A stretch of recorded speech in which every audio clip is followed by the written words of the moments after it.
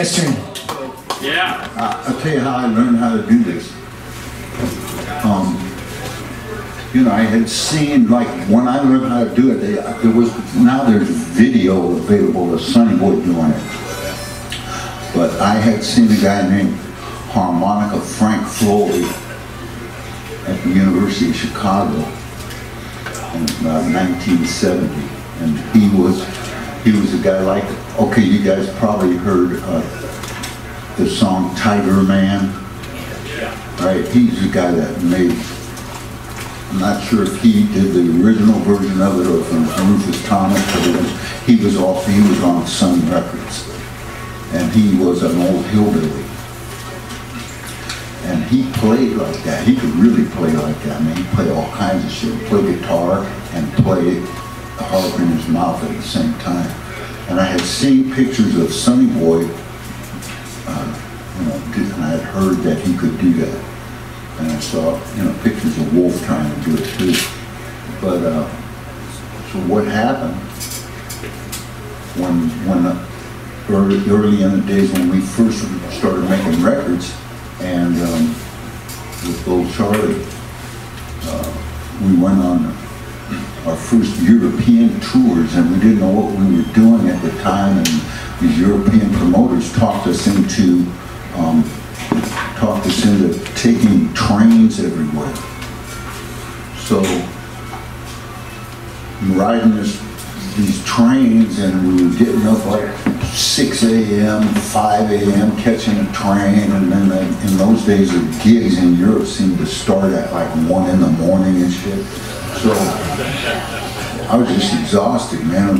So me and Jay Peterson, the late Jay Peterson was our bass player, we tried to snag one of these little compartments in the train that had a curtain, and it had 3 seats, 3 and 3 seats one way and 3 seats the other way facing each other, and we put the armrests up and try to take a nap, you know, try to snag one for ourselves. And so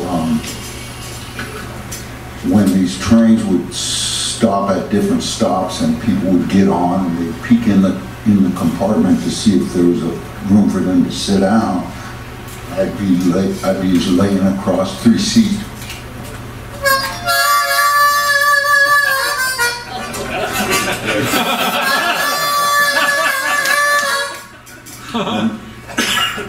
And they just keep walking.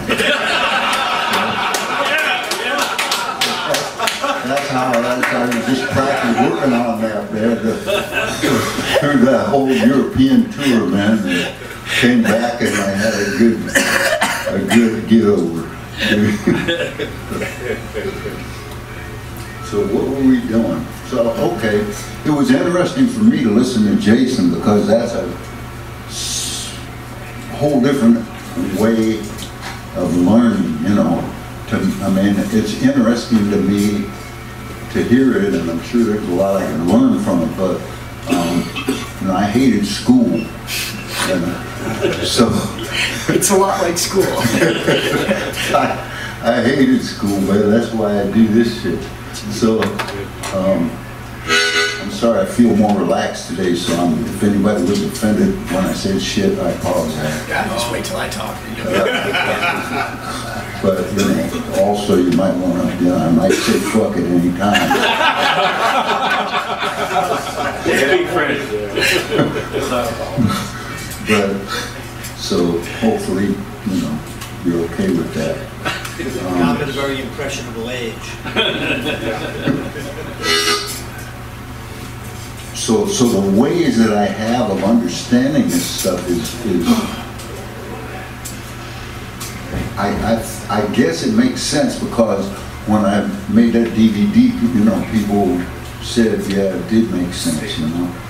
But I don't, you know, I know the certain old, you know, I mean, I know the, you know, don't play the major third on the 4 chord and stuff like that, but And how did you learn that? I mean, just by years and years and years of playing? By hearing it. Yeah, by hearing it. By hearing it, by hearing it. You can hear it. It's wrong. Yeah. It sounds wrong, Right. And also, yeah, like what you were talking about with Indian notes. Yeah. I think of it as African notes. It's African. It's because it's That's African Ricci, music. yeah. And so there is other little notes in the cracks, man. Right. You listen to how Muddy Waters sings, man. There's all kinds of little pitch graduation and little we call microtones and all that stuff. You know what's really cool? I recently have gotten to know Alan Wilson's family from Canned Heat, the harmonica player from Canned Heat. And I got to look at Alan's writings, and he actually developed his own chart of how to notate those microtonal vocal things just for Skip James. Wow. Yeah, that's how academic that guy is. That guy, yeah, man, boy, he had the right look to him. Yeah. but yeah, no, that guy was a great musician, man. And those people were scholars, really. And How about tongue blocking, Rick? yeah. I mean, when I think of tongue blockers, I think of you. Like, I think that you're like the first cat that comes to mind, more than Kim, more of anybody today. Well, I think I was playing that way. I figured that out from Paul Osher. Paul, when I met Paul when he first got with Muddy, and I was trying to play harp, but I wasn't very good. But I had not a musical concept, but a concept. I wanted to be, this is really stupid, but I was young, okay? I was a teenager, okay? So forgive me, but it worked out okay. But I wanted to be the realest white guy that ever lived, I wanted to, I couldn't help being white, but I was gonna do everything I could to not be white. And at the time I was in a band with Fillmore Slim and Travis Phillips, and I remember one time Travis hired a white organ player, and on break we were working like 5 nights a week in this one club, and on the breaks I wouldn't go near the guy. I used to be on the whole other part of it, be in the other side of the club. I was, it's just absurd, right? But it turned out okay, but I was, a confused kid. Did you ever lip purse? I mean, yes, I did. I started by doing that, and then what happened?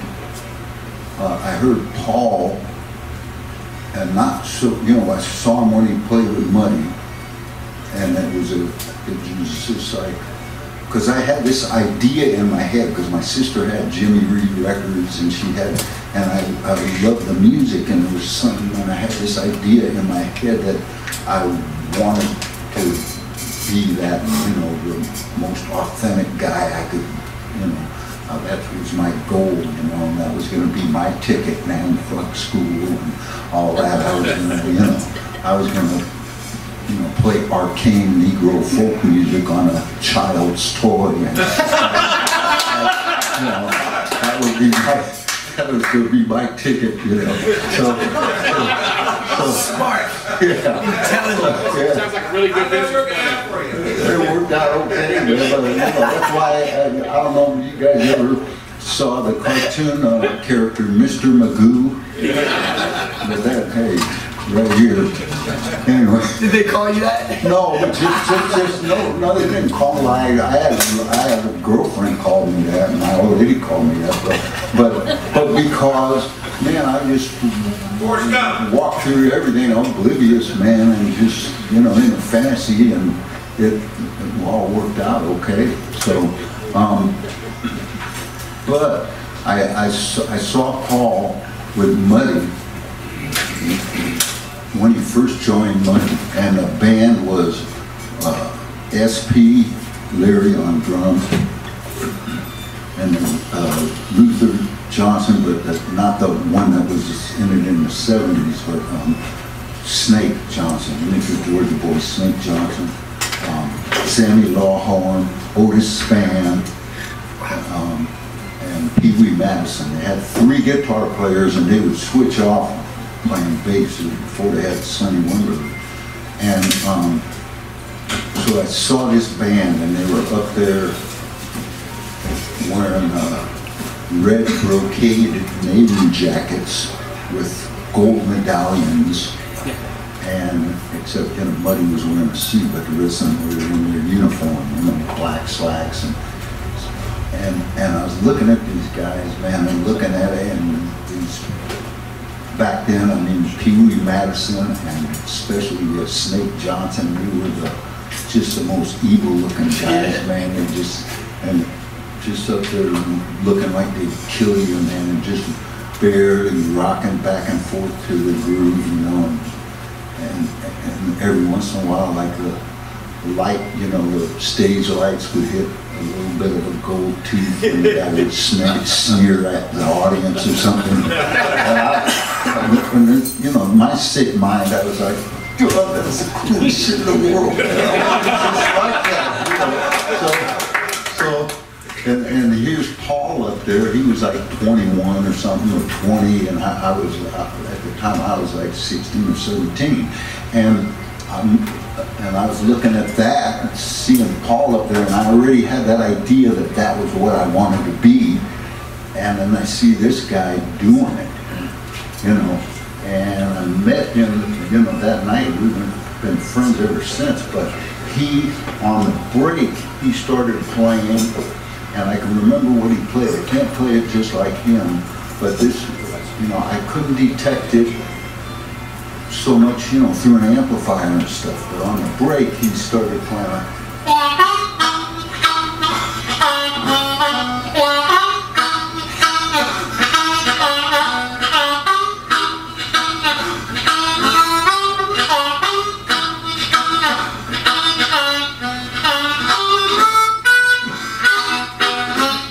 like that thing, like the end of juke, and the way he was playing it, I could hear all that texture in there, all those little beats and things, and all that little percussive stuff underneath, and I didn't know what it was, but I knew that was different in the way, I knew that was something that made it sound like the real stuff to me, and what he was doing was tongue blocking. And it's, I don't know if they have these anymore, but it used to be when you bought the harmonica, there was a little thing in there until you had to play Mary Had a Little Lamb or something. I thought that was for squares, so I just threw it out. And then I didn't know about tongue blocking until 2004. Like, I knew that you guys were doing it, like putting, by tongue blocking, I mean blocking a couple of notes and only playing one, right? So like, not this kind of, not the octaves, but the.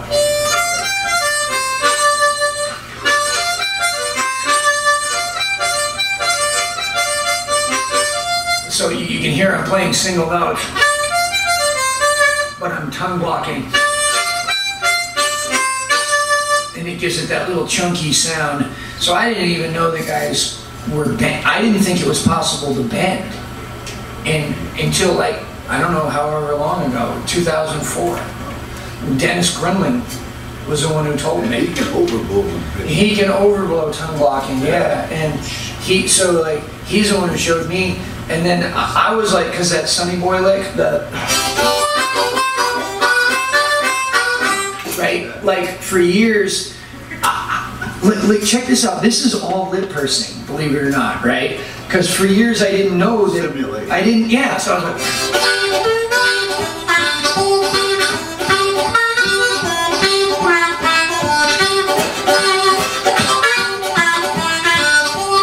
That's all lip pursing. I could do that too, because later on, I started just going back and forth, and because it seemed to me, and I still believe this, I could get a little better articulation on the second hole with my lips. So yeah, you just.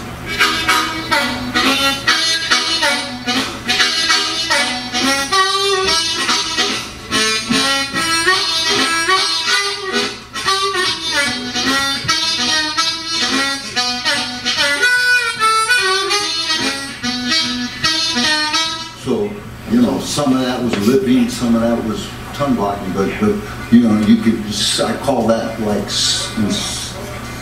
when you're simulating tongue blocking, I call it like slipping the note, you know. Yeah.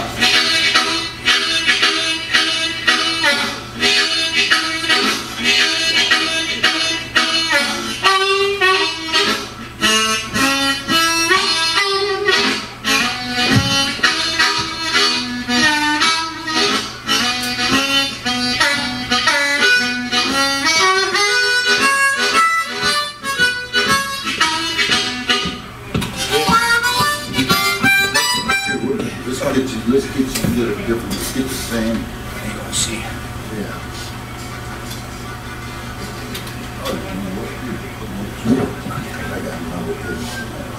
Oh, I got mine right there. Here. I'll go grab it. Here, you blow. I'll join you in a second. Okay. Yeah. And so you can see us playing same harmonicas. People don't do that anymore. Yeah, I do. Back in the old day, I can tell you one time, this to me seems surreal right now, but man, I can tell you, this was, you know, when you're a kid and stuff happens to you, I was, like I said, I was oblivious to anything, and I just thought I belonged there. So when I first moved to Chicago, I went to, this guy found me, I don't know how he latched on me, said he was Junior Wells' brother, but I'm pretty sure he was lying. And he took me around, and it was like, you know, like I was some kind of, you know, he'd take me around like I was some kind of an oddity, like, like, oh, look at this white boy, you know, he can, you know, play harmonica. So he took me all over the place. He took me to Pepper's, and he wouldn't let me go. I mean, we were up for like two days with never stopping. Just he'd take me to different places after hours, places in people's houses where they sold, you know, after hours booze and had card games and shit like that. But he took me to Pepper's Lounge on 43rd and Vincennes, the original Pepper's Lounge. And that night, Cotton's band was playing, and it was the band, like, Alberta was gone, but it was still Luther Tucker and Bobby Anderson, and that band was Cotton's before Matt Murphy was in it. And Cotton's band was playing, and it was a birthday party for some girlfriend of Junior Wells. So all these people were there. So at one point during the night, they just started playing like the figure from My Babe, but staying on the one, kind of like Teenage Beat or something, but in F. And somehow it ended up where it was Cotton and Junior Wells and Big Walter and Caryville and Charlie Musselwhite, and then this guy shoved me up there too. Nice. And we were just all lined, and it was a very long, shallow bandstand, and so we were just all lined up, all in a row, and we're just passing one B-flat hardball up and down the line. It was cool, man. It was cool. And like I said, I was so delusional then, I just thought, shit, yeah, I belong up here, you know.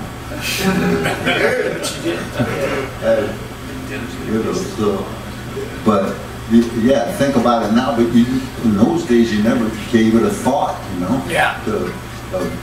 playing people's hearts. And Yeah. stuff didn't mean nothing. And so I still do it. I'm still like that. Yeah, I don't care, but there ain't too many other people like me except for you, you know. Yeah. They don't give a shit. You know? I think the harmonica's afraid of what it's going to get from me.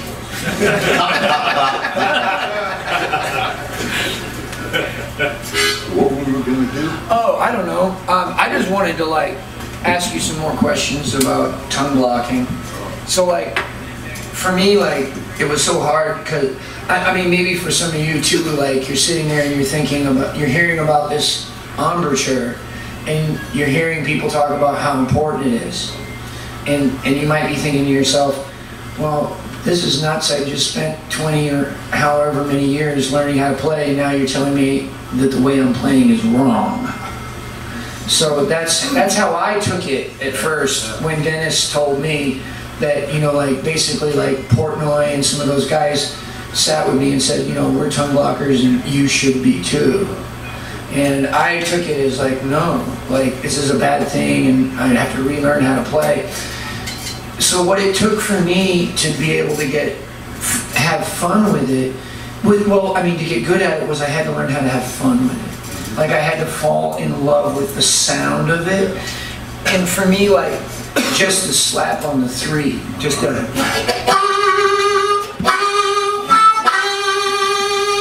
to me, it's not about it being a bigger tone, because I can lip purse it pretty big too.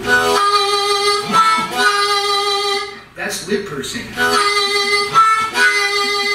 And here's tongue blocking. I mean, I think my tone's big both ways, but there's something about the tongue blocking tone that like I had to just sit with it in my house and on my porch and just being me, and then in order to fall in love with it, like on my own time. To me, I think the way I perceive that thing that I think you're talking about is it feels rooted to my whole body. Yeah. It's when your tongue's on there, yeah. you feel you're more grounded, it's Connected. more just solid, yeah. and it's a slightly,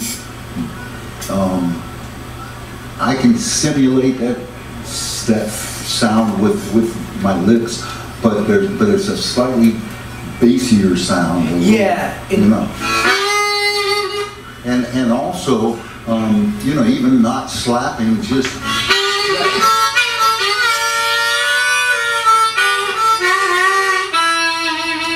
You know, that's all, you know, that's with my tongue. And I found that it's not just your tongue, you know, that embouchure for me, what Jason's talking about, it's not just your playing with your tongue on there out of the corner of your mouth, but it's also, there's a lot of just muscles, little muscles in your face and in your muzzle and in your neck and stuff when you're shaping these notes that go into it. You know, there's a...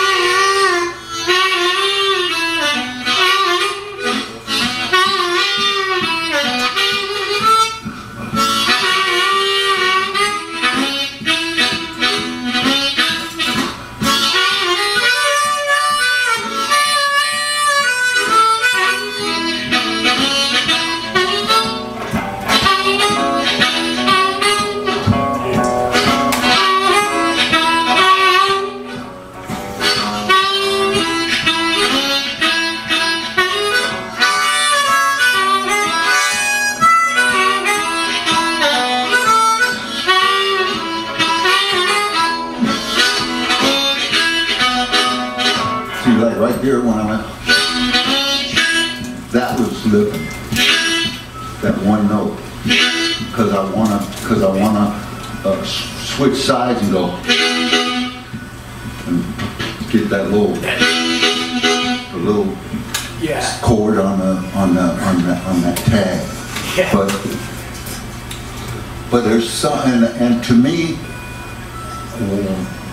the way I got into it when you were talking about making it fun, yeah. The way I got into when I started discovering that, and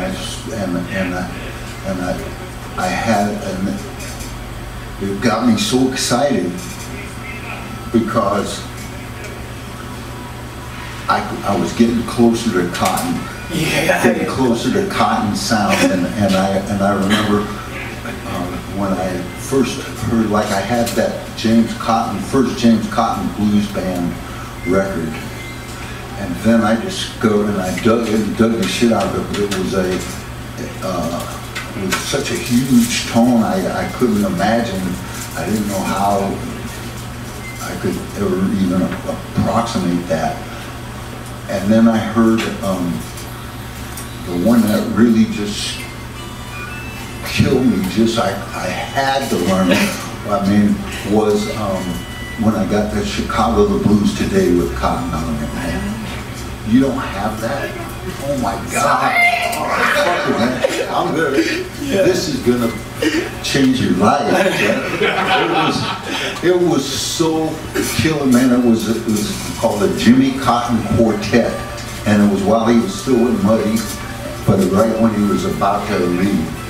And it was an SP and Span and Pee Wee Madison, no bass player, and just one guitar. And man, the stuff that he plays on there is just so fierce. Yeah. And I had, you know, I was kind of an angry kid, and I wanted to scare people with my playing, and that was some frightening sounding stuff, man. Yeah, like it was just fierce, and also it had this what I call, like what Cotton does, it's his own way of doing it, but everybody that's good, I think, does this in their own way, but it has this flexible time, you know, just this almost like a drunk or something, that it just creates this impression of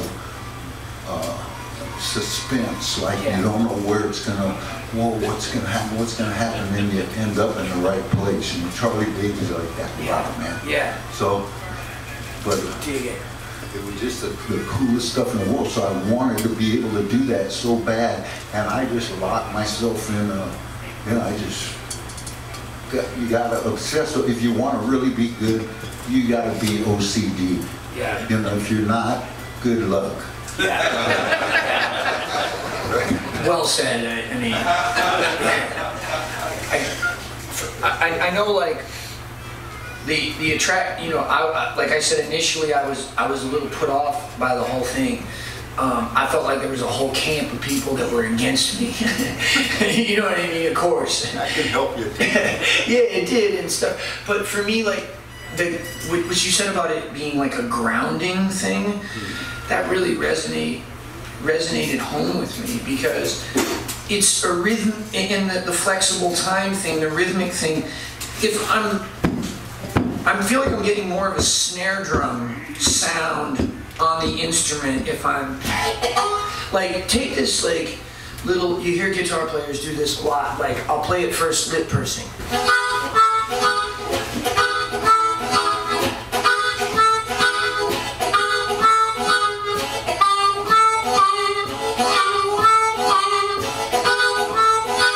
Well, like I felt like when I started tongue blocking it that I was getting better rhythm.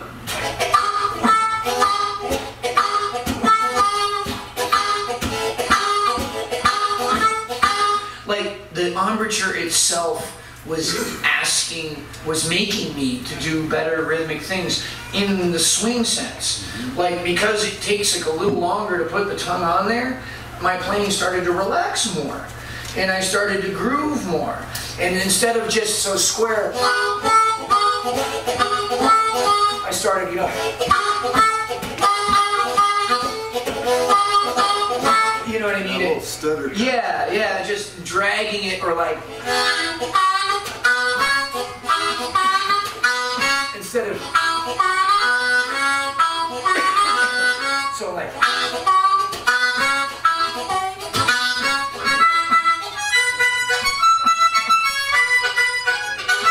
and I do a lot of this.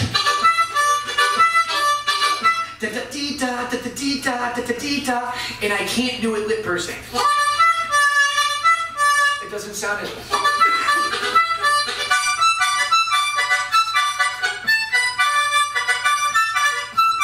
It's like I'm my own band. And, you know, yeah. And when I was in jail, I knew I wasn't going to be able to play very good when I got out because I was doing the year. So, and they don't let you have harmonicas. So I just practiced. And when I got out, I still had some chops. Yeah. That's good. Yeah, you can do a lot without the harp. I can remember when I first, like, who was saying this? I think it was Winslow. Yeah, Winslow yesterday was talking about this side-to-side tongue thing. I can't do it. Right? And he was saying, you know, you can either do it or you can't. Well, I can't, but I learned to do it fast enough to where it sounds good and steady enough to where it now.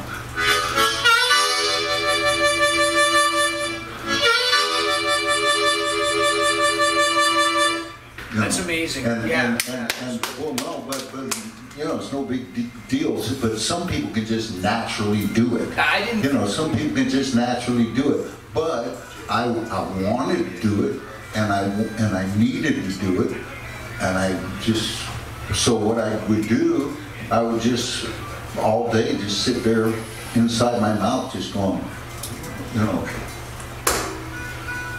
just going back and forth, back and forth. So are you doing it side to side? Yeah. Yeah. And I just kept practicing, trying to keep it steady and fast as I could do it. And it's very that was the most frustrating thing I ever tried to learn on the harp. And I never learned it. Well, I learned it as good as you just heard, but it's not natural to me. But I can tell you this. I don't know if, I won't tell you this, but go ahead. I was practicing it. Oh, okay. Yeah, I was trying to do it again, Okay. yeah. Yeah, so. I thought for a second maybe I would do it. I don't know why. So how about them pelicans? How about the pelicans? No, I just changed the subject, man, because I don't want to, I was about to get inappropriate. No, go ahead. Get me You're not friends. About the what? The mirror. The mirror? Oh, what are you doing in the mirror? What I do in the... Oh, no. Me? Oh. No. No, I would just, you can't see it, but with my mouth closed, I'm just standing around waiting in line at the supermarket or driving somewhere or something. I would just keep going back and forth until and that helped. Then or I just practicing, and it was so frustrating, man, because, but, that's what I wanted to do. And it was a little like when I was new and I was trying to learn a vibrato, and I wanted to get that vibrato like cotton, and it just sounded so ominous, and I couldn't do it, but with the vibrato, I just kept trying and you need to be like, was learning a lot of stuff on the harp, technique kind of stuff. You need to be like a detective almost, and you're making all these little minute adjustments, and just trial and error, and somebody might be able to point you in the right direction, tell you something that could help you, but there's just these little minuscule differences that could be the thing, could be the thing you're looking for. So, there's no substitute for just keep it in your mouth. Keeping it in your mouth. And you really don't need to do hours and hours like we did. I mean, we recognize that most of you are too intelligent to make a decision to become a professional harmonica player, which is why you actually have all the professional harmonica players that are here are basically here for free in one way or another, or getting paid. And that's why you have money to come here, is that you haven't made that decision. More people have been to the moon than have made a living playing this instrument. Think about that. And half of our dead. Yeah. And also the other thing that, well, you know, like I said, you need to be OCD, but it also really helps if you got no skills and no education.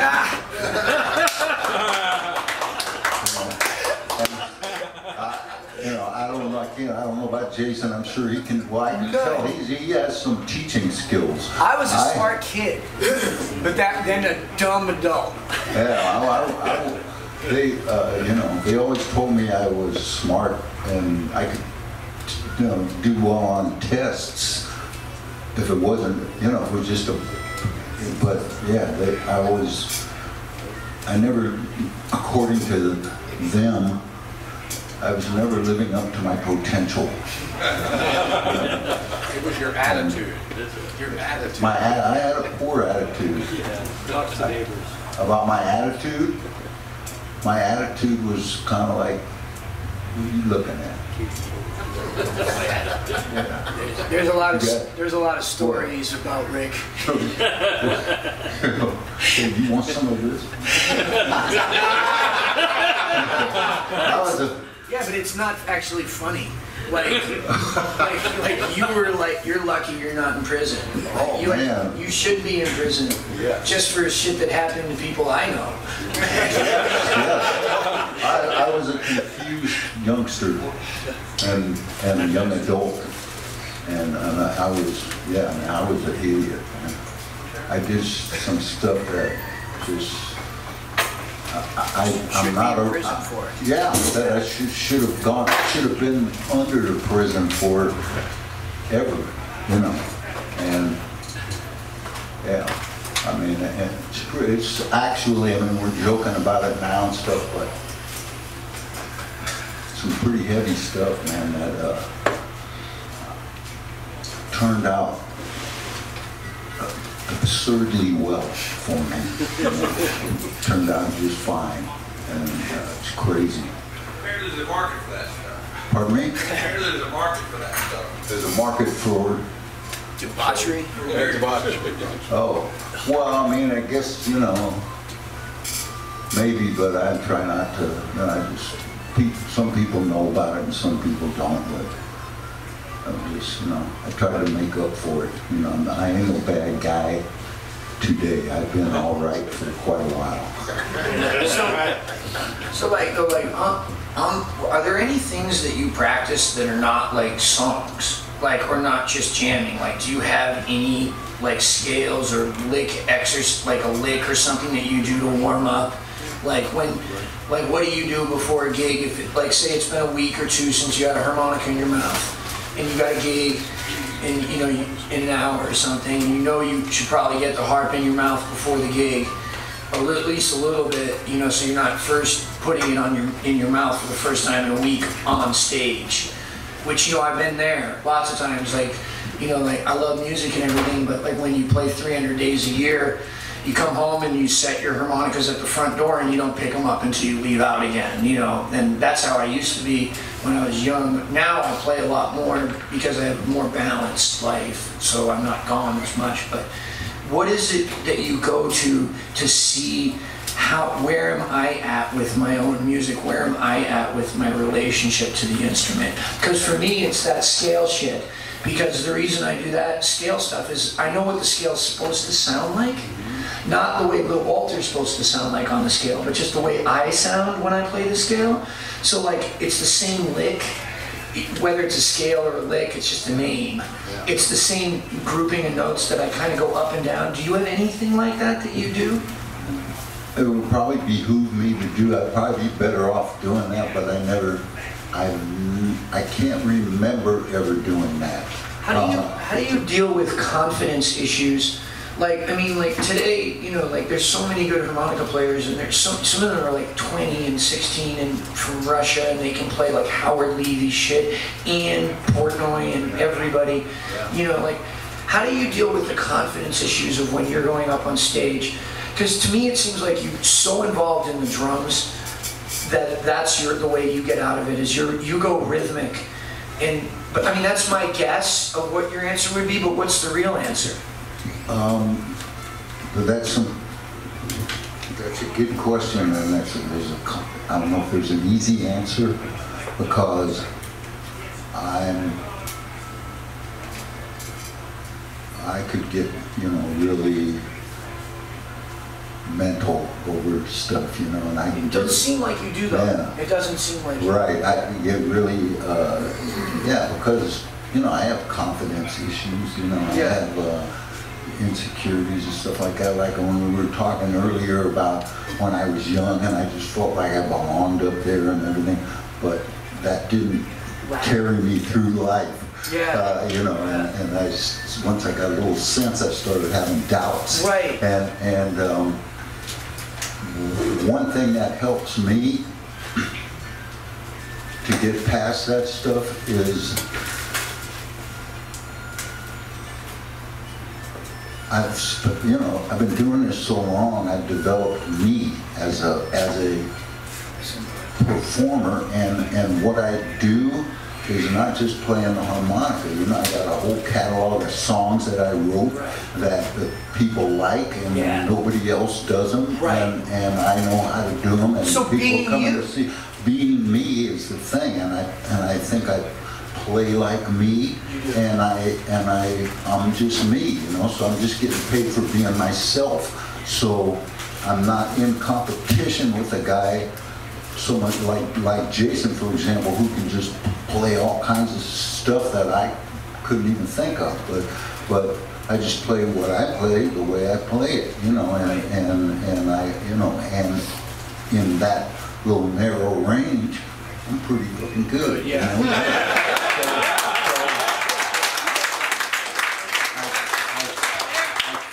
I think of it like that. When I was first trying to learn how to play, I was, I got like Charlie McCoy records, and I was trying to play all kinds, just because I wanted to learn the harmonica, But then I zeroed in on just being myself, and I think that helps. And when, the other thing that helps me is history. When because I get very neurotic, especially recording. When I'm making a record, it's very hard for me to put my brain aside and not because I start thinking about, oh God, this is going to be there forever, and everybody's going to hear it, and everybody's going to be listening and critiquing it and all that stuff. I've sort of got over that a little bit, just because, and I know nobody really gives a shit. And CDs have become landfill anyway at this point. So it's in history. But sometimes it's just, grow some genitals, man. You just got to tell myself, what? So what? You're anxious. You feel tense. You gotta, you feel like somebody just punched you in the stomach, and you don't know how you're gonna face it and all that stuff. Right. Well, you know what? Hey, big deal. So what? You just gotta do it. And normally when I'm on a gig that I'm a little nervous about, like maybe there's other acts on the gig, and you really want to do well, and you really want. But normally when I'm on a gig, I can, once you start playing, all that tension goes away, and sometimes it's channeled. All that.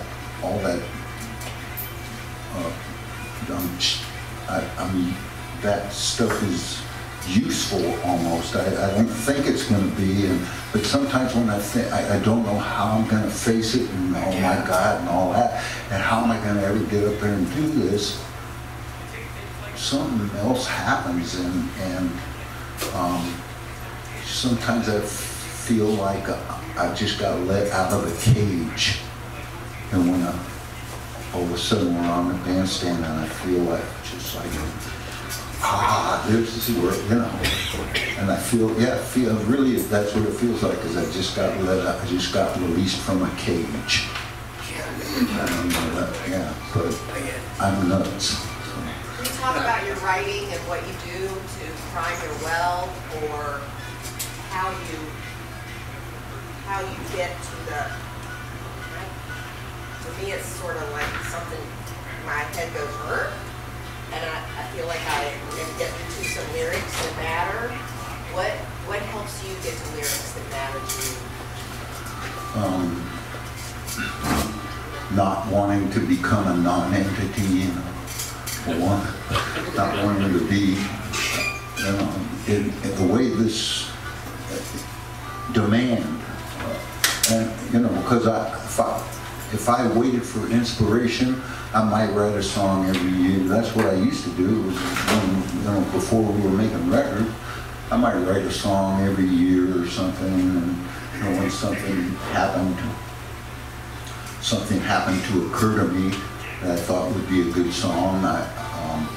And then once we started making records, then I had a demand. You know, it's time. Little Charlie would be on my ass, man. You know, you got any songs? We got to make a record. You know, and I'm like, so it would.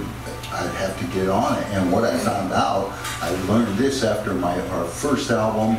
There was like 10 songs on there, 5 covers, 5, you know, kind of obscure covers, and then 5 original songs. And the album was pretty well received and all that. And then, you know, we started touring, and then it was time to make another record. And I was like, oh shit, you know, and I also felt this pressure of, well, it's got to be of a certain quality. It's good as the last one. Yeah, it's good or better, you know, and all that, right? So what I found out, what I learned from that was I can induce inspiration. I don't have to wait to be inspired, but I have to, I can induce inspiration by sitting and getting anxious, and just sitting and being and going out of my mind and thinking and just, you know, and until if I can endure enough frustration for long enough, something's going to kick in, something's going to happen, and it will give me some momentum, and the whatever thought occurred to me, however long it took, that will get me excited, and then I got something to start with, you know. So, and I also, I've read a lot of things about songwriting, you know, like biographies of different songwriters and stuff like that. Not so much how-to books, but biographies of different guys. And one thing that I really identified with, and it made me feel good, because there's a couple of books. One book is called Tunesmith by Jimmy Webb. And that's a real good, it's a autobiography, but it also talks about his different techniques of, you know, different ways of writing songs. And what was so great about that to me was I realized, wow, that's all stuff I discovered on my own, you know, it was stuff I already did. And another thing, that I saw a quote from a guy named Yip Harburg, who wrote like Somewhere Over the Rainbow and a bunch of stuff like that. You know, he's a Tin Pan Alley, Broadway kind of guy. And there was an interview with him, and the interviewer asked him, well, how do you think of all that stuff? And he said, shit, nothing to it. I just sit down and stare at a blank piece of paper till blood comes out of my forehead. So that's you know, that's what you do, man. And I can another thing too. When we had to make that second record, and I was talking to a guy, and I was going, oh God, I got to think of all these songs, and I need like 12 songs, and I'm gonna, you know, and it's got to be this and it's got to be that, and I don't have anything. And the guy goes, why don't you try starting one? You know? And that was helpful. And then another friend of mine, when I was bitching about it, told me, he said, you know, if it was easy, everyone would be rich. Yeah. So, you know, it's, and the other thing that I won't say, I won't say it. You're killing it, man. Come on. Go ahead. Do it. You know, You're like, okay, this is just my opinions, and this got nothing to do with harmonicas, especially, but, so the Beatles, in some respects, ruined music, because, ooh, everybody got quiet. I will tell you how. After that, and with the advent of, you know, hippies and all that stuff that came in after the Beatles, you know, and you weren't legitimate if you didn't write your own songs, right? You weren't, you know, Sinatra didn't write his own songs, Elvis didn't write his own songs, you know, Nat Cole didn't write his own songs. And I think those people were legitimate. But for some, you know, because of the Beatles' popularity, you had to write your own songs, you know. And the Rolling Stones, they did pretty well with it.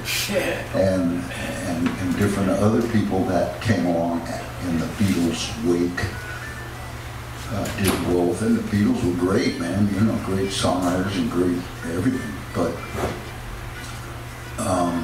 because of that, you know, all of a sudden you're not legitimate if you don't write your own songs, and everybody ain't a songwriter.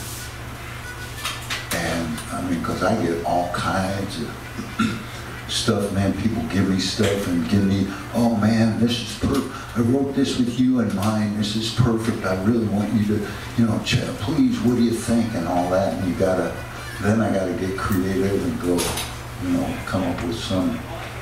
You know, yeah, man, I really dig I dig what you're trying to do, you know, come up with something. I was reading an interview with Nick Moss, and he said that for his last record, he just tried to imagine how you would have wrote 10 songs. Did you hear that? No, I didn't. It's in print.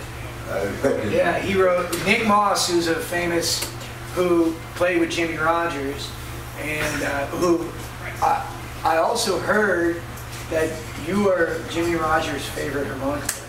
Oh, really?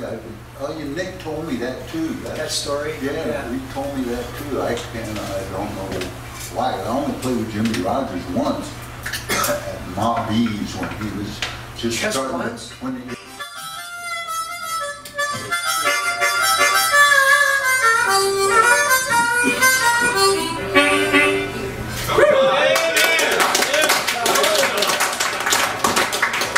Nick Estrin.